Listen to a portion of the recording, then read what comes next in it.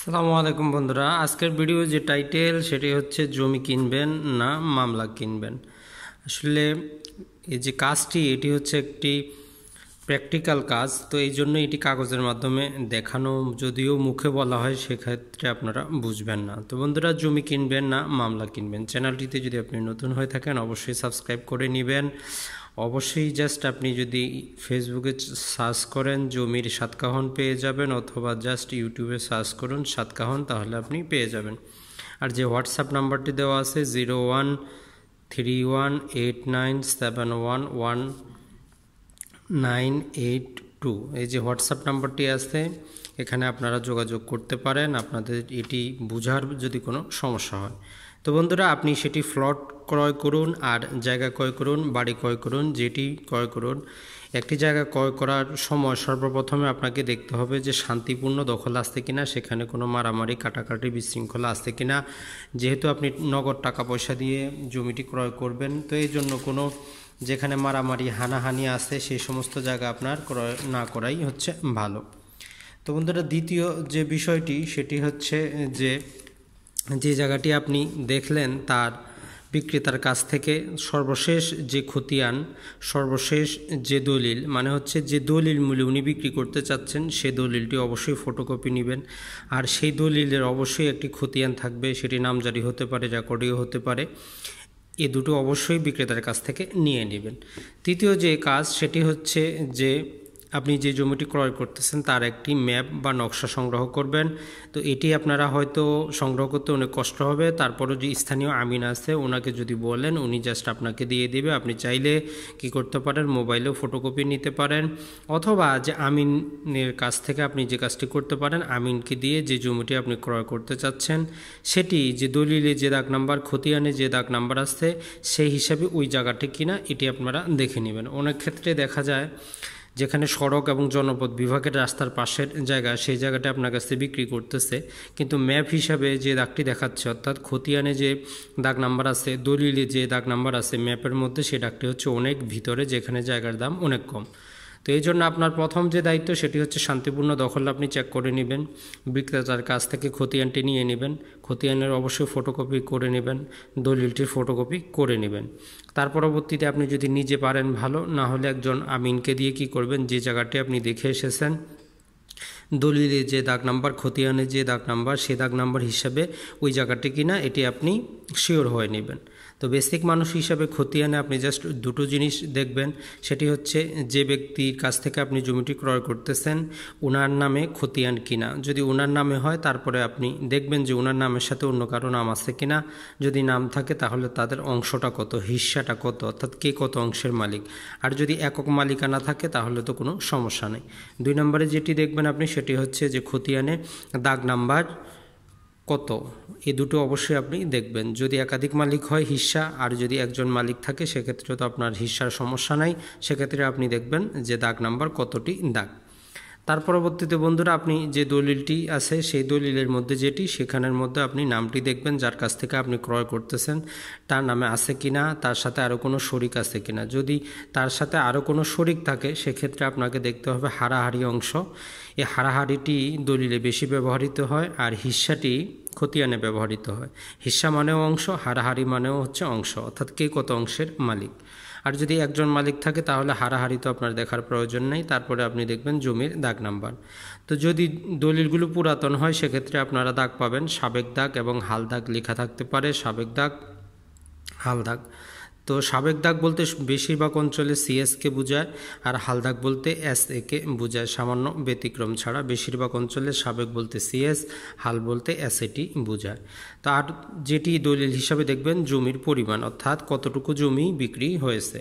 তো তাহলে বন্ধুরা, একটি জমি ক্রয় করার ক্ষেত্রে এই বেসিক জিনিসটি আপনাকে জানতে হবে। এটি জানার জন্য আপনাকে কোনো আইনজীবী বা মুহুরির কাছেও যাওয়ার প্রয়োজন নেই, অর্থাৎ যার কাছ থেকে আপনি জমিটি ক্রয় করবেন তার খতিয়ান, দলিল, এ দুটো জিনিস নেবেন। খতিয়ানে দেখবেন কার নাম আসছে, একাধিক যদি নাম থাকে তাহলে হিস্সাটা কত, অর্থাৎ কে কত অংশের মালিক সেটি আপনারা দেখে নেবেন। আর যে দলিল, সেখানে যদি একজন থাকে তাহলে তো আপনার হিস্সার হারাহারি অংশের কোনো সমস্যা নাই। যদি একাধিক থাকে তাহলে আপনি সেখানে দেখে নেবেন কার কত অংশ, দাগ নাম্বারটি দেখে নেবেন। করবেন, জমির পরিমাণ দেখে নেবেন।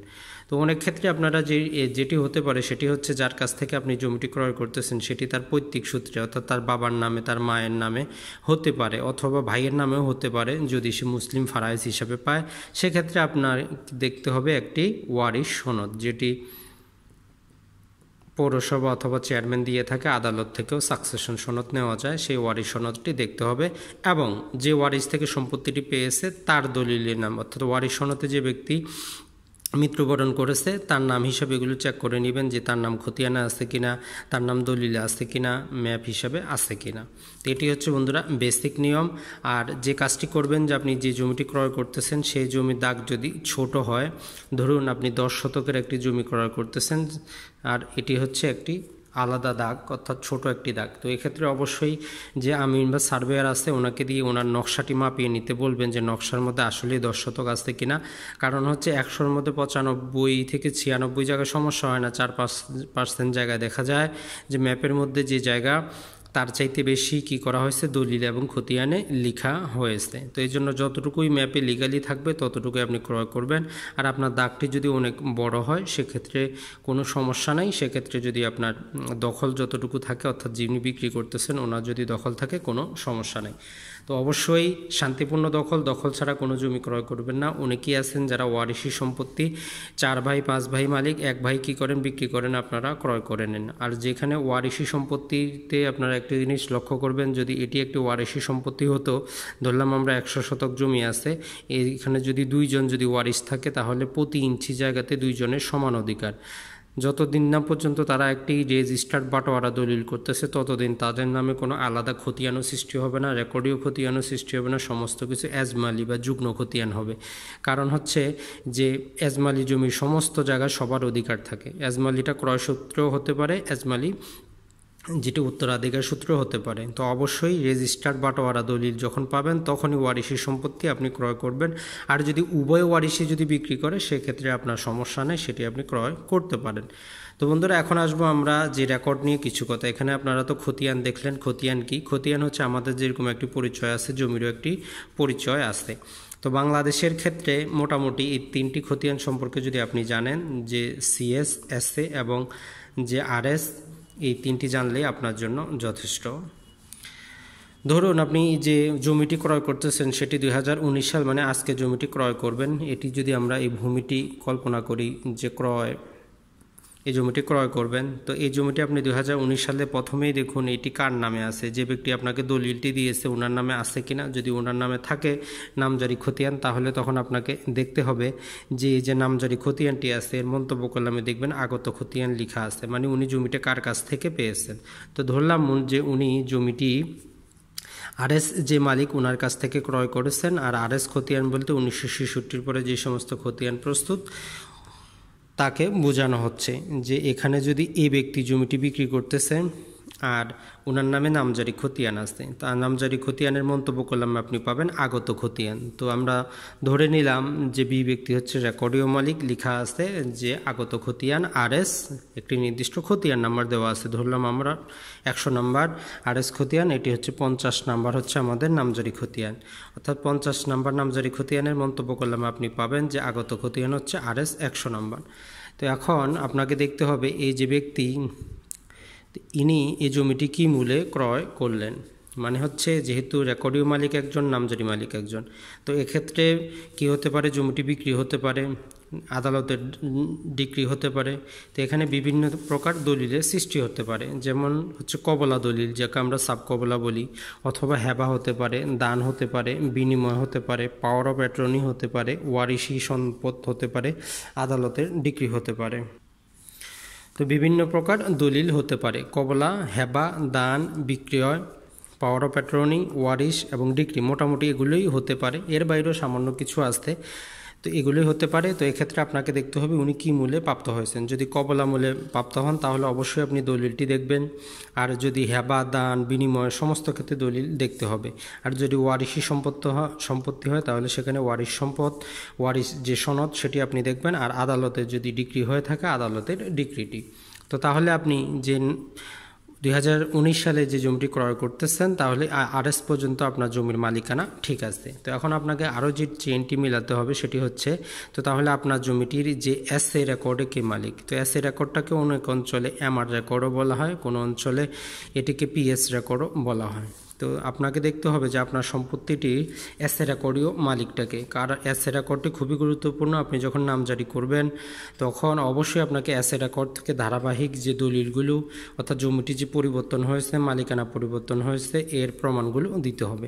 সেম একই ক্ষেত্রে যদি আমরা ধরে নেই যে এসএ রেকর্ডের মালিক হচ্ছেন সি ব্যক্তি, তো তাহলে এই বি ব্যক্তি সি ব্যক্তির কাছ থেকে সম্পত্তি কিভাবে পেলেন, সেটা হতে পারে কবলা, হেবা, দান, বিনিময়, পাওয়ার অফ অ্যাটর্নি, ওয়ারিশি সম্পত্তি অথবা আদালতের ডিক্রি মূলে।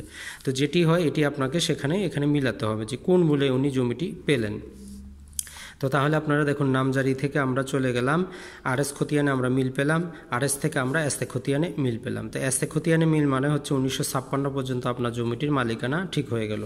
দেখুন 2019 থেকে 1966 পর্যন্ত আপনি চলে গেলেন, 1966 থেকে 1956 পর্যন্ত আপনার মালিকানা চলে গেল, সঠিক হয়ে গেল। তো এটি হচ্ছে মোটামুটি আপনার 95% ক্ষেত্রে আপনি যদি এতটুকু যদি জমির ধারাবাহিকতা থাকে আপনি জমিটি ক্রয় করতে পারেন, যদি আদালতে কোনো মামলা চলমান না থাকে। তো বন্ধুরা তার পরবর্তী যে সেটি হচ্ছে যে সিএস রেকর্ড, আপনি যে জমিটি ক্রয় করতেছেন ধরলাম যে সিএস রেকর্ডে মালিক হচ্ছেন ডি ব্যক্তি। এখানে ডি ব্যক্তি বলতে আমরা জমিদারের নাম বোঝাচ্ছি না, সিএস রেকর্ডে উপরের দিকে জমিদারের নাম, নিচে হচ্ছে রায়তের নাম থাকে। তো এটি যদি ডি ব্যক্তি হয়ে থাকে তখন এখানেও আপনাকে দেখতে হবে যে উনি কী মূলে মালিক হলেন। সেখানে কবলা, হেবা, দান, বিনিময় না পাওয়ার অফ অ্যাটর্নি না জবরদখল কী হিসাবে মালিক হলেন। অনেক ক্ষেত্রে আপনারা যেটি দেখতে পারেন মূল যে সিএস রেকর্ড সেটির সাথে আপনার কি যে উনি যে জমিটি বিক্রি করেছেন তার সাথে এসএ রেকর্ড ব্যক্তির মিল নাও হতে পারে। তো এক্ষেত্রে যেটি হয় আমরা জানি এটি যদি একটি 102 যদি আমরা একটি সিএস খতিয়ান বুঝি, সিএস খতিয়ান নাম্বার, সিএস খতিয়ানের ব্যক্তি যদি জমিটি বিক্রি করেন, উনি যে ক্রয় করেছেন উনি অবশ্যই নামজারি করবেন, তখন এখানে একটি খতিয়ানের সৃষ্টি হয়, তাকে বলতেছে 102/1। তো এরকম আপনারা অনেক খতিয়ান পাবেন যেখানে আপনাদেরকে যেতে হবে যে এসএ যে মালিক অর্থাৎ সি ব্যক্তি মালিক হলো, ওনার সাথে ডি ব্যক্তির সম্পর্ক নাই, সম্পর্ক আছে এখানে মাঝখানে অন্য একজন ব্যক্তি পাবেন যিনি কি করেছেন জমিটি ওনার কাছ থেকে ক্রয় করেছেন, অর্থাৎ নামজারি খতিয়ান, তার পরবর্তীতে সিএস খতিয়ান। তো এইভাবে যে কোনো সম্পত্তি যখন আপনারা ক্রয় করবেন সেক্ষেত্রে দেখুন আপনি যদি সিএস খতিয়ান পর্যন্ত মিলাতে পারেন তার মানে 1888 থেকে আপনার জমিটি 1956 পর্যন্ত মালিকানা ঠিক, 1956 থেকে 1966 পর্যন্ত মালিকানা ঠিক, 1956 যে থেকে 2019 পর্যন্ত আপনার মালিকানা ঠিক। আপনি যদি এভাবে মালিকানা যদি ক্লিয়ার করে নিতে পারেন তাহলে আপনার জমিটি 100% নিষ্কণ্টক জমি। এই জমি দিয়ে আপনি ব্যাংক লোন নিতে পারবেন। যখনই আপনি ব্যাংক লোনের জন্য অ্যাপ্লাই করেন তারা এক্ষেত্রে প্রতিটি যে রেকর্ডীয় খতিয়ান এর মধ্যে অবশ্যই যোগসূত্র তারা চাবে এবং সর্বশেষ যে আপনার দলিলটি এটি তারা অরিজিনাল চায়, যদিও সার্টিফাইড কপি গ্রহণযোগ্য হয়। তো এভাবে আপনি জমির মালিকানা পরিবর্তন করবেন। যারা ব্যাংক লোনের জন্য আবেদন করেন অবশ্যই ব্যাংক লোনের আবেদন করার আগে আপনার মালিকানা যদি আপনি এভাবে ঠিক করে না দেন, সিএস রেকর্ডে কে মালিক, এসএ রেকর্ডে কে মালিক, আরএসএ কে মালিক, নামজারিতে কে মালিক, তাহলে কিন্তু তারা কি করবে না, সেটি যদি চেইনটি না দেন তারা আপনারকে ব্যাংক লোন দিবে না ওই জমির উপর। তো এভাবে আপনারা যে কোনো সম্পত্তি যখন ক্রয় করবেন অবশ্যই এগুলো ঠিক রাখবেন। তো কোনো অঞ্চলে কি হয় যে আপনার আরও সামান্য কিছু এখানে যেমন সিএস এর পরে আরএস রেকর্ড হয়েছে, সেখানেও আপনি একইভাবে করে নেবেন যে এখানে ধরলাম যে নামজারি, তারপরে আরএস, তারপরে এসএ, চট্টগ্রাম কুমিল্লার দিকে যেখানে আরএস রেকর্ড আছে আরেকটি, তো সেখানে এসএ থেকে আপনি আরএসএ দেখবেন, আরএসএ কীভাবে, আরএস থেকে সিএস। তো এইভাবে যদি আপনি মালিকানাটা পরীক্ষা করে জমিটি ক্রয় করেন তাহলে আপনি 100% শিওর থাকবেন।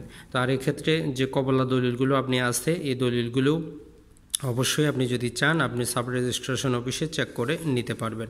তো এই জন্যই আজকের ভিডিও ছিল যে জমি কিনবেন না মামলা কিনবেন। তো অবশ্যই এগুলো দেখে আপনারা ক্রয় করবেন। আর দ্বিতীয়তটি হচ্ছে যদি আপনি অনেক ক্ষেত্রেই দেখা যায় সেটি হচ্ছে যে আপনার বাবা বা পিতৃপুরুষ কোনো জমি ক্রয় করেছে, এটি ভেবে আজকে থেকে 30, 40, 50 বছর পরে কেউ এসে আপনাদের জমিটা দাবি করে সেখান থেকে উঠিয়ে দিতে চায়।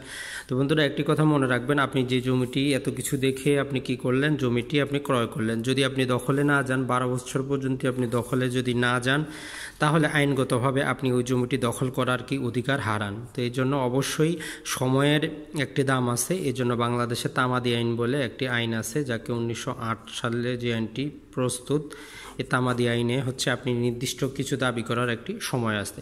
আর এই যে দলিলগুলো প্রস্তুত, এগুলো 1908 সালের রেজিস্ট্রেশন আইন দ্বারা প্রস্তুত করা হয়। আর এই যে খতিয়ানগুলো, এগুলো হচ্ছে অনেক প্রকার আইনে খতিয়ানগুলো প্রস্তুত করা হয়। বর্তমানে যে সমস্ত খতিয়ান প্রস্তুত করা হচ্ছে এগুলো হচ্ছে SAT, মানে হচ্ছে state acquisition and tendency act 1950 এর আন্ডারে প্রস্তুত করা হচ্ছে। সাথে যে 1875 সালের সার্ভে অ্যাক্ট এর আন্ডারে এর নিয়মকানুন দিয়ে এগুলো তৈরি করা হচ্ছে। তো বন্ধুরা, আশা করি আজকের এই ভিডিও থেকে আপনারা বুঝতে পারলেন যে জমি কিনবেন না মামলা কিনবেন। এই সমস্ত কিছু যদি দেখে আপনি জমিটি ক্রয় না করেন, এটি হচ্ছে বেসিক জিনিস, তাহলে আপনি অবশ্যই কী হবে, আপনার মালিকানা সমস্যা হবে। আর এই যে কাগজপাতি, এগুলো আপনারা যে ইউনিয়ন ভূমি অফিস আছে সেখানে যদি তহসিলদারকে বলেন, উনি আপনাকে ধারাবাহিকতা ঠিক করে দিবে।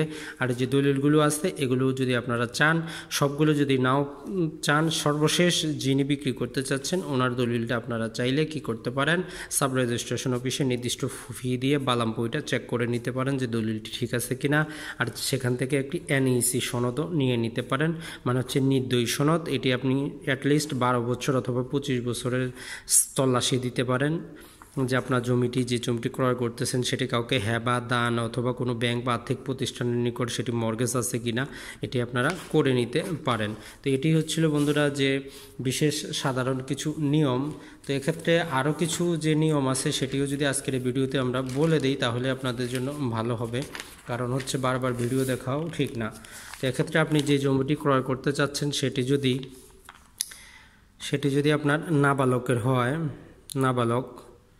তো নাবালকের হলে, নাবালকের যদি পিতা যদি সম্পত্তিটি বিক্রি করে তাহলে আপনি ক্রয় করতে পারেন, কোনো সমস্যা নাই। অর্থাৎ পিতা নাবালকের স্বাভাবিক অভিভাবক, পিতার পরিবর্তে অন্য কেউ যদি জমিটি বিক্রি করে আপনি সেটি ক্রয় করবেন না।